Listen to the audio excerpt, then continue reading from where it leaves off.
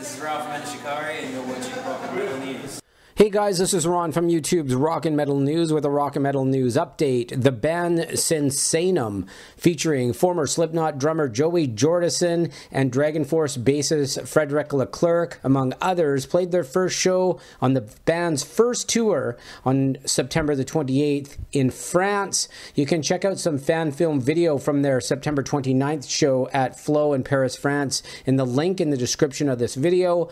Their new album is titled Repulsion For Humanity, which is now out. Some of the songs they played on the 29th were Repulsion For Humanity, Sacred Martyr, Final Resolve, Ashes, I Stand Alone, Inverted Cross, Army of Chaos. That's some that were played that night. This is Ron from YouTube's Rock and Metal News. Thanks for tuning in.